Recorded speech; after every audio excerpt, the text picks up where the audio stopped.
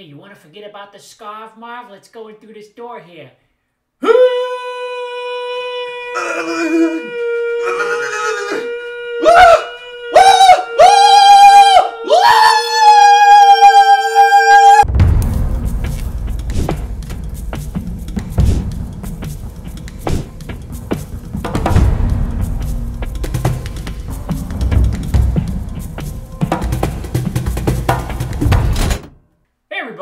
That was a little Home Alone reference for those that didn't get it. My name's Chris. I'm from Six Winds. What's your name?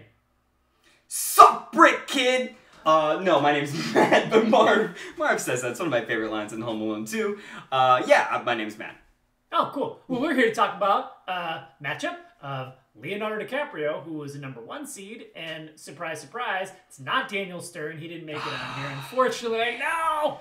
Maybe funniest person, but yeah. Leonardo DiCaprio, #1 seed, versus the #8 Joe Pesci, who this is a second round matchup. Now Joe Pesci advanced against Steve Buscemi, and that was a good matchup. We got a lot of people like, this is a great matchup. They both had kind of similar roles, but like, find me one person that doesn't like Steve Buscemi, and I'll find you a liar, pal. You know, Leo's going to be a tough match for Joe Pesci, really no matter who you are, but do you want to kick it off with your thoughts on Leo Pesci? Yeah, we also, when we talked about Buscemi Pesci, we kind of went back and forth in our own thoughts on like who we would take and things like that. But it was kind of just like, whoever wins this, you're feeding them to Leo. Like, there are people in the second round, you know, maybe seated around like 6 to 10 that might be able to hang with Leo.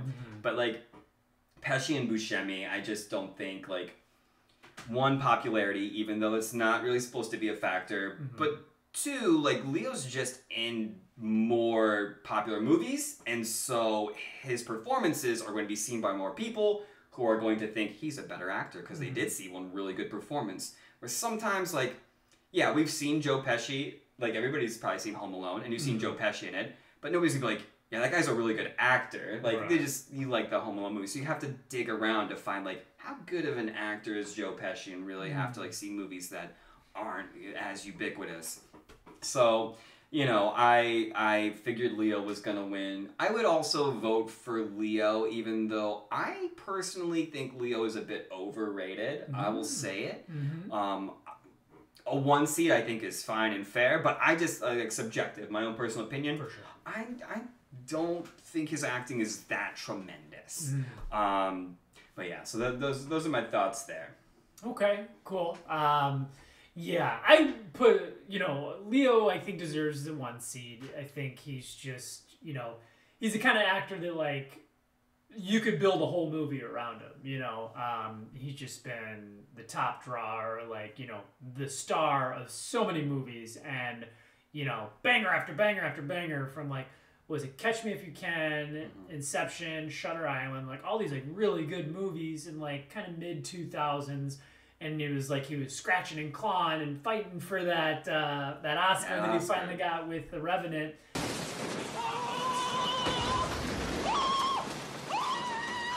But anyways, Leo said good evening to me one time at Republic Restaurant. It was one of the coolest moments of my life, and all he said was good evening.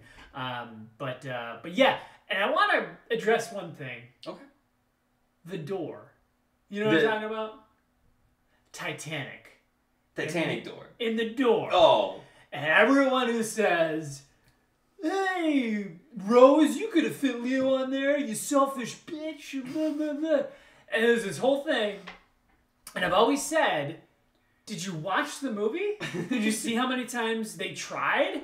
She tried shifting, he tried getting on, and the door kept tipping over. And I think they brought this to science, and I don't know if it was Mythbusters or a similar show or YouTube show, whatever.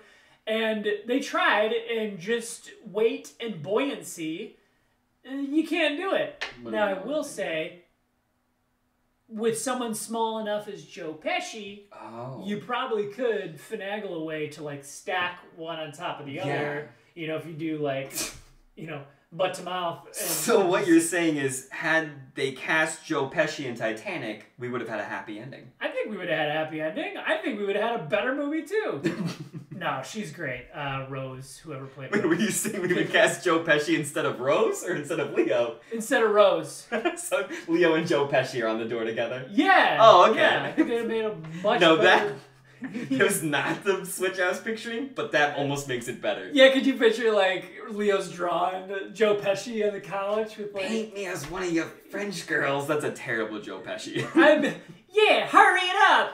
I got a place to be. What am I, a funny guy to you? Let's go dancing. I'll stand up on my... Hey, I'm Joe Pesci. Watch me stand up on my tiptoes. The movie needs to be made immediately. Like a cut, an edit of like Joe Pesci superimposed over Kate Winslet in the Titanic. Book it, Vince. Do it. Do it, Hollywood. But no surprise. Who's moving on? Leo is moving on. Yeah, so Leo's got his second win. It's going to get more interesting because the guys he could face in the next round and then in the matchup to go to the Final Four are some really heavy hitters. So we'll be getting to those down the line. And we'll see if Leo is going to still be a favorite. Yeah, I think just to close on this, I think this region, we call it the Leo region. Yeah. In terms of first round matchups, I was least excited about it. Yeah, I remember that. But now, seeing how it's unfolding and seeing what could be in like the Sweet 16, even Elite 8, it's one of my favorite brackets. Oh, yeah, it's one of my favorite regions of the bracket. It for sure is. Yeah. Yeah.